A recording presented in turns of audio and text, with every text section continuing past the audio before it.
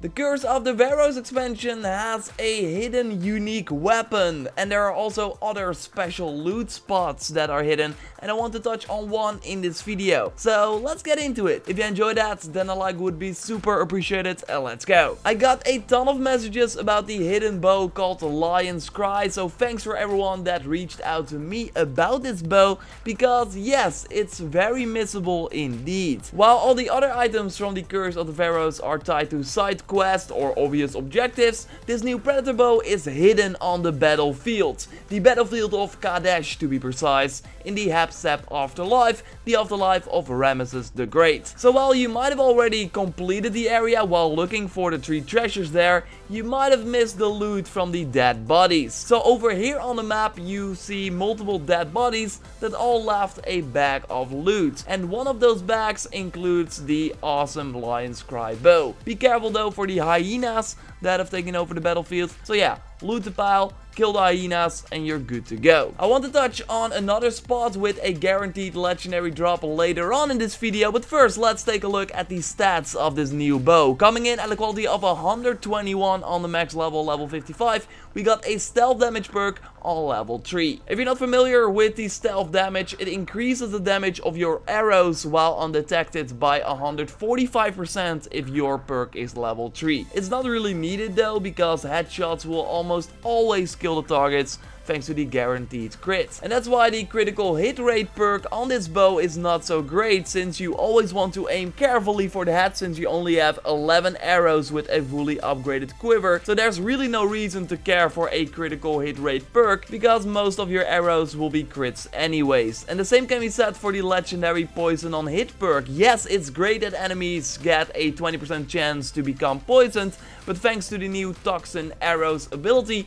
every enemy you kill with a predator bow immediately leaves a poison cloud on the ground, so that other enemies that walk over them might get the status effect as well, causing them to be stunned and take damage. And man, this is really fun to do in one of the camps. Just kill off some guys with a headshot, lure the other people in the camp to those dead bodies and kill them while they are stunned, and that creates some sort of domino effect of dead bodies with poison clouds above them. And yes, every predator bow can do this, even without the legendary poison on hit effect.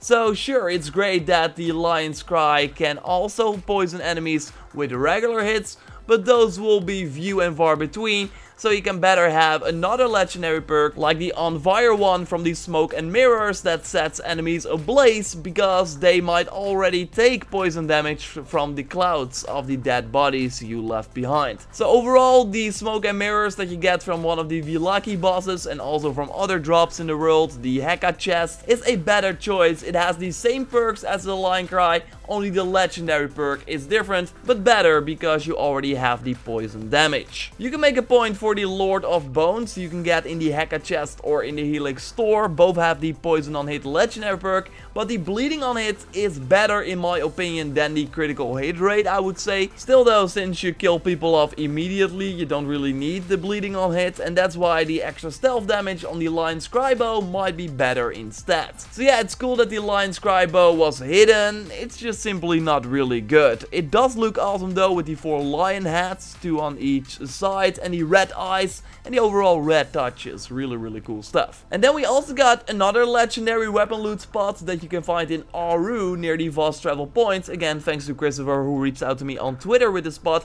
But while making this video, I figured out that this was tied to the treasure of Nefertiti. So what you want to do first is get all the myths of the Pharaohs that you can find in Aru at the locations you see here. They are pretty easy to find. Just while you are in the area, use Senu to find the sort of stone you need to interact with. And when you find all 4 of them, then you can look for the treasure of Nefertiti that is on the small dot over here on the map. Like I said, near the fast travel spot, there is a sort of circle in the field of reeds where you find a cobra, so be careful, kill the animal, then destroy the ground, and then you can loot the chest. Here you will get a random legendary drop on your level. So it's smart to do these spots when you are the max level 55, so you don't have to upgrade those weapons anymore. And then maybe you got a nice legendary weapon, not the Berserker Blade I got though, it's not good at all. I will go over more of these places in every afterlife, and there are also some other hidden locations that give a nice reward, so totally keep an eye out on the channel for that. Subscribe for everything Assassin's Creed Origins and the Curse of the Pharaohs DLC. Drop a like to support the channel and check my video on all the weapons you get from the Pharaoh bosses in the Curse of the Pharaohs.